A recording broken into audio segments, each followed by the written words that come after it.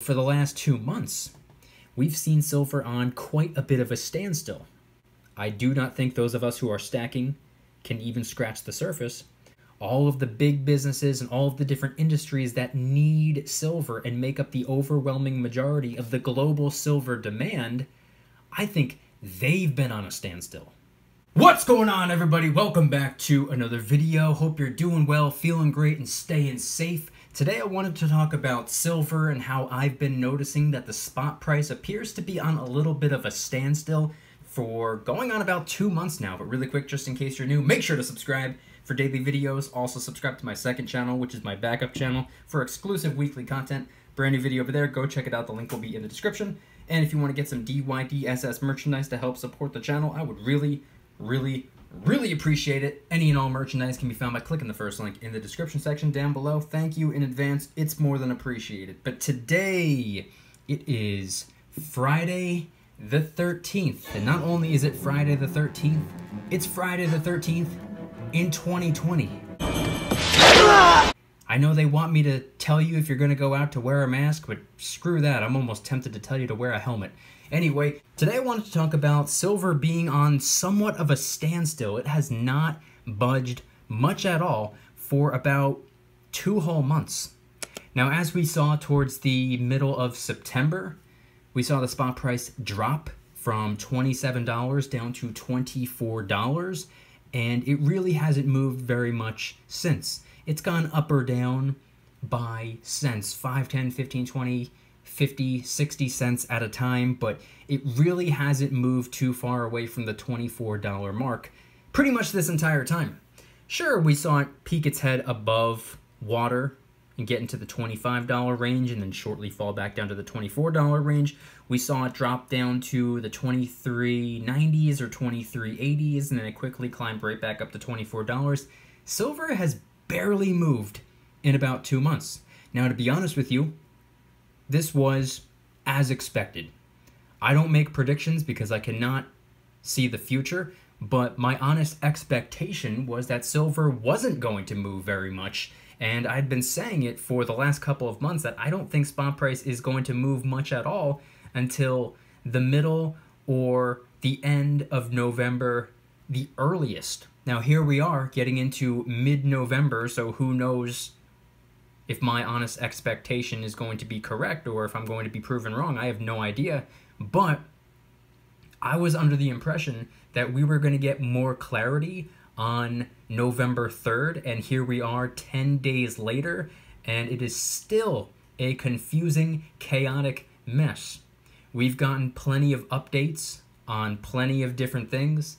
We were given pretty much half the information, and the other half is still up in the air, so we still have no idea what's going on. There's still a lot of confusion, there's still a lot of frustration, there's still a lot of uncertainty in all of the markets right now. If you look at the stock market, today it might be all green, yesterday it was all red, tomorrow maybe it'll be all red again. It seems to be going back and forth. Up one day, down the next day, up one day, down the next day. So it's kind of confusing, and it's impossible to decipher what's going to happen next or when it's going to happen. Very confusing. But I wanted to talk about why I believe silver is on such a standstill right now for the last 2 months. I mean, like I was just saying, silver has not really budged much at all away from the $24 mark. Many industries this year, as I'm sure many of you know, silver has more than 10,000 different uses. Silver is used all over the place and used so many different fields, industry sectors. It's used in solar panels, medicine, photography, batteries, cars. Silver is used all over the place. And with everything going on this year, many of these factories and facilities and places of production and manufacturing were forced to shut down entirely this year, or at the very least, reduce production. So what happened when that occurred? We saw spot price tank in March of 2020. It nearly got sliced in half. Even gold got hit by a couple $100s.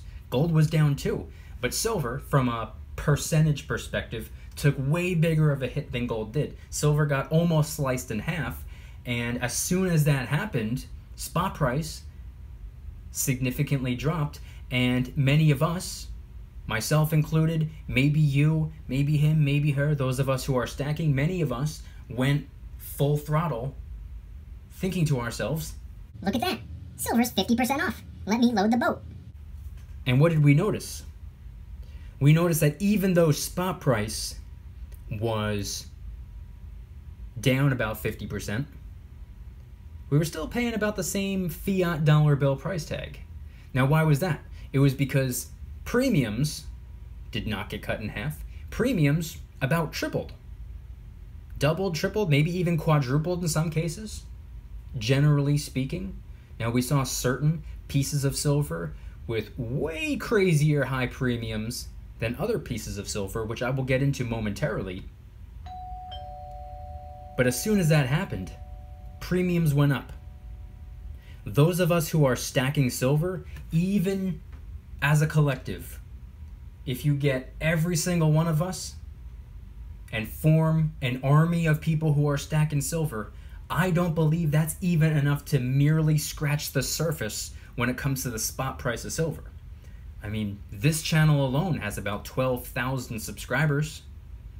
All 12,000 of us, I don't believe, even put a dent, even changed spot price by a penny. And why is that? Because those of us who are stacking, what are we picking up per month?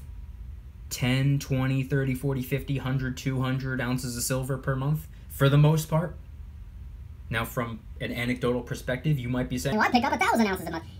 True, but that's not really representative of what the overwhelming majority of us are picking up per month. Most of us are picking up just a couple handfuls of silver. 5, 10, 15, 20, 30, 40, 50 ounces of silver per month. Maybe, right around there. Maybe a little bit less, maybe a little bit more. Point I'm trying to get across is those of us who are only picking up a couple hundred, maybe even a couple thousand ounces of silver cannot compete to these massive industries and organizations, all of these different sectors who are requiring tens of millions of ounces of silver. We're the little guys. We don't matter to them. We don't even scratch the surface, in my opinion and from my perspective. Not a financial advisor, I'm a guy with a camera. However, even though I don't believe we play that big of a role when it comes to the spot price going up and down, I don't think when spot price goes up, it means that more people are stacking. I don't think when spot price goes down, it means people are selling their silver. That's not what I think the case is. I don't think we have any control at all over that. However, I do believe we have a lot of control when it comes to the premiums. And the reason I say this is because you and I, that guy over there, that girl over there, we decide which silver coins, rounds, and bars deserve the highest premiums. See, when it comes to supply and demand, when more people are going for this particular silver bar over that particular silver bar, more people want this one than that one. This one has a higher number of sales. This one is outperforming the other, and they can get away with cranking up the premium on this one over here, as opposed to that one over there that isn't as wanted, isn't as desired, isn't as appreciated or respected or trusted or whatever the case may be. And the perfect example I can give, earlier this year, what did we see?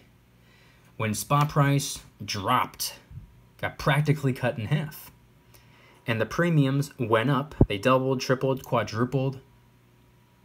We were able to get silver rounds for, I don't know, let's just say $5 over spot, give or take, solid number.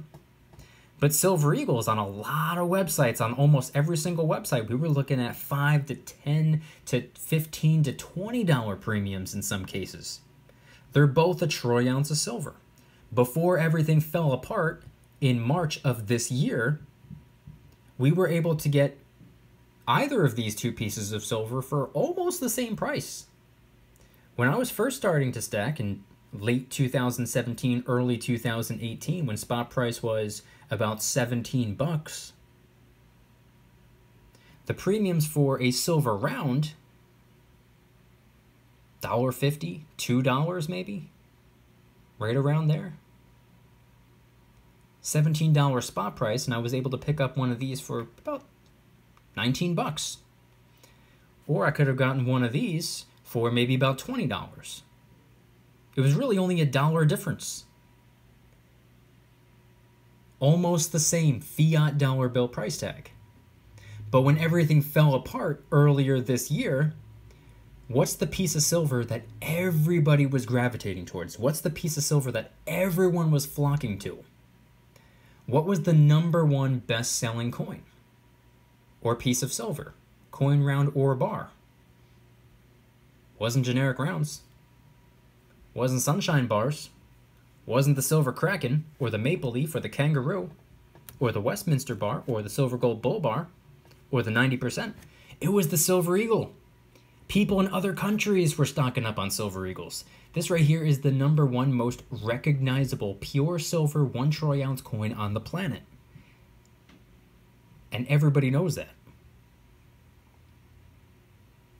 Now, it's not superior to other coins because it's more or less pure, or weighs more or less than other coins do. It just has the higher level of notoriety. It's trusted, it's respected, it's desired, it's the most sought after coin that there is. And when everything started to fall apart, people started to panic. They didn't know if this was going to lead to an economic disaster, which, by the way, kind of did. They didn't know what was going to happen. They didn't know what was going to occur. And they were backing up the truck to load up on silver eagles. Which is why the premiums on everything went up. Coins, rounds, bars, 90% pure silver, didn't matter. Premiums on everything went up. But the silver eagles really took off from a premium perspective. Now, what were to happen if the shoe was on the other foot? What if nobody was really going full throttle for silver eagles? They're just picking up a couple silver eagles. But what if, for the most part, everyone was going after, let's just say, silver buffalo rounds? What if everyone started to say, I've had just about enough of silver eagles. I want silver buffalo rounds. I want that generic silver. Give me them buffaloes. What if everyone started to say that, and everyone started to max out their credit cards on silver buffaloes and wiping out all the websites that were all going out of stock because everyone was loading up on silver buffaloes, and the silver eagles weren't selling out, and the inventory was still there, and everybody was demanding and pushing for silver buffaloes? Then we would have seen the premiums on silver buffaloes go through the roof rather than silver eagles. Now, like I've been saying pretty much this whole year, I think premiums went up for one reason, but I think they stayed up for a different reason. I'll make this quick because I've said it a couple times. I think premiums went up initially because I have a basic understanding of business continuity. Anybody with a basic understanding of business continuity knows exactly why they cranked up the premiums. Simple. To avoid losing currency. They are a business. They're a company. Their #1 objective is to make currency. Their #2 objective is to avoid losing currency at all costs. Got to do what you got to do. Was it frustrating? Was it inconvenient for me and for you and for him and for her? Oh yeah. But guess what? When they see my name pop up that I'm placing an order, when your name pops up that you're placing an order, I promise you, they aren't saying, Oh, look, it's our friend. They're saying, Oh, look, it's our customer. Let's try to get as much cash out of their pocket and into our pocket as humanly possible. They don't see us as their friends, they see us as their customers. They don't care if it makes you upset. They don't care if it makes you cry. They don't care if it's inconvenient, frustrating, life ruining. Doesn't matter. Because guess what? If you say, screw that, I'm not going to pay, They'll say, okay, next in line, the next guy will pay, the next girl will pay. So I think that's why premiums went up to begin with. Business continuity. Continue making currency and to avoid losing currency.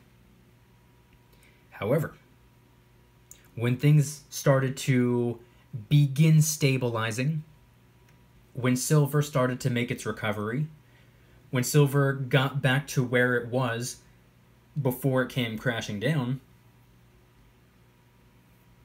many of us were expecting for premiums to lower. Let's go back to normal. That's what a lot of us were expecting, a lot of us were hoping for. But we saw the premiums stay up high and go even higher. The reason for this was because, at least in my opinion, supply and demand. They knew that people were going to place orders and be customers regardless of what price tag they decided to slap on. They knew that I was still going to be converting my dollars. They knew that you were still going to be converting your dollars. They knew that people were still going to be shopping with them. They could have set the premiums way higher than they even did. People would have still converted their dollars, especially the people who just started stacking this year who really didn't know any better. A lot of people were under the impression that they were about to maybe get rich off of their silver, which I would argue is probably the #1 mistake you can make. I don't think silver should be looked at as something that will make you money. I think it should be viewed as something that will save you money. That's just my opinion. You might agree with me, you might disagree with me. Here's the good news, you don't have to agree with me. But that's why I believe premiums went up originally and stayed up after the fact when silver got back to where it was before it fell back down. Now we're still seeing high premiums. Not nearly as high as we were earlier in the year.